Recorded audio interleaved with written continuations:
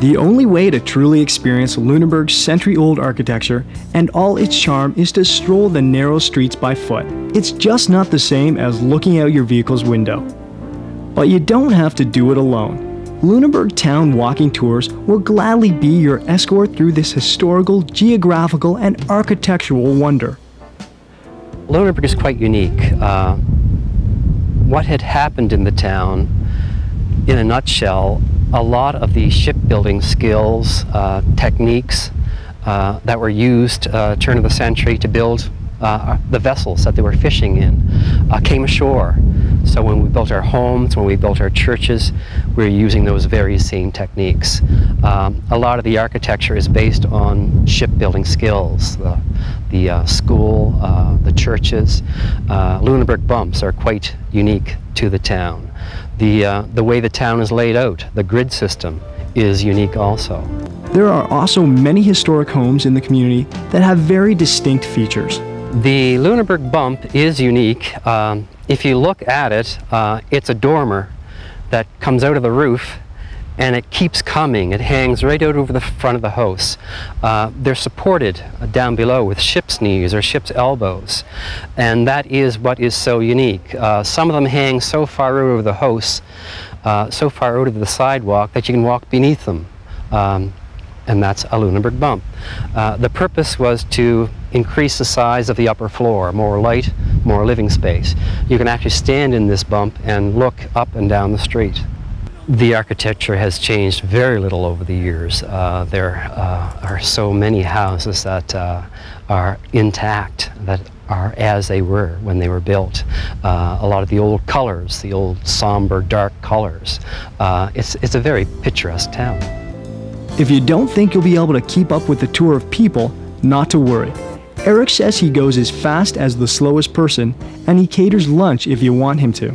I walk with 1 or 71, and here again it's a very easy walk, so young or old, and all year round.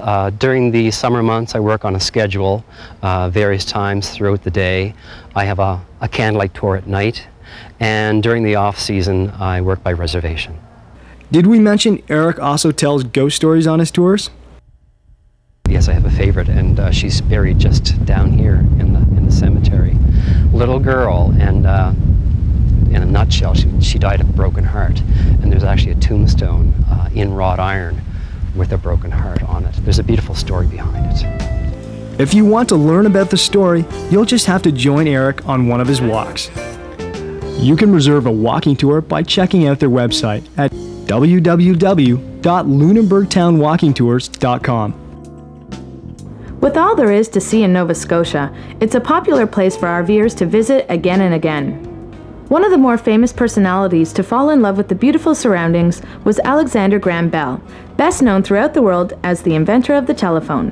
But Bell fathered many other inventions too. One of them, a sailing vessel known as the Elsie, has become a famous attraction of Bras-d'Or Lake. You'll find it off to the eastern tip of Nova Scotia on Cape Breton Island. And you can get there by heading east of Lunenberg along Highway 104. The Elsie is a 2-masted yawl, designed and constructed specifically for the wind and waves of the Bras-d'Or Lake.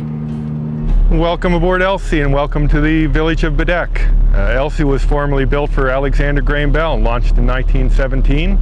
And we're going to go out for a sail on the beautiful Bras-d'Or Lakes this afternoon. If you're all set, we'll raise sail and we'll head out. Okay, Sarah, we're ready to put the mainsail up now. 68 feet to the top of the mast. I hope you had breakfast this morning. It's going to get heavy. Don't be fooled. It seems light now, but it's a long way up there. Hoisting the sails, tightening the windward stays, and slacking off the leeward, and the Elsie is champing at the bit to head out into deep water. Good thing we're doing this with a skipper along. The experience is a far cry from cruising down the highway. The Bras-d'Or is in an inland sea, stretching over 1,100 square kilometers. Those who love to sail it claim it offers the best experience anywhere, and the Elsie was built to make the most of it. Well, Elsie was built just down in this cove here in Benbria in 1917.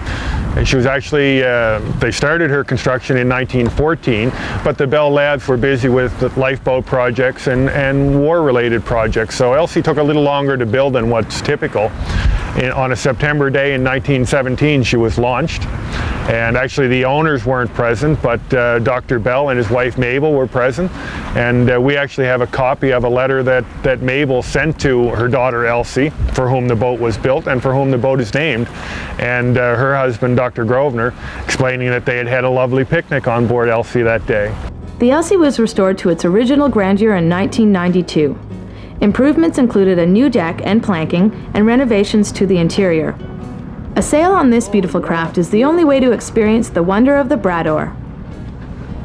We have a lot of different packages on Elsie, and the beauty of it, I guess, when we arranged the packages and set about on a mission and something that we could do with Elsie, we wanted to use her as an attraction or as an enhancement for our properties and for the area.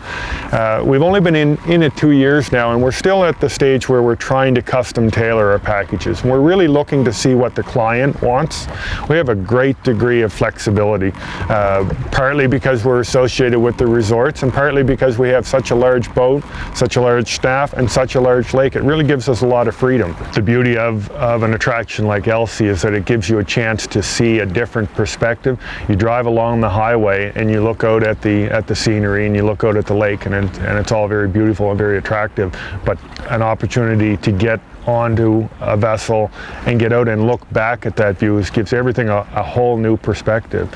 You're here, you've spent the time and the money and made the commitment to get here, but you're only seeing half the picture unless you can actually get out on the water and see it.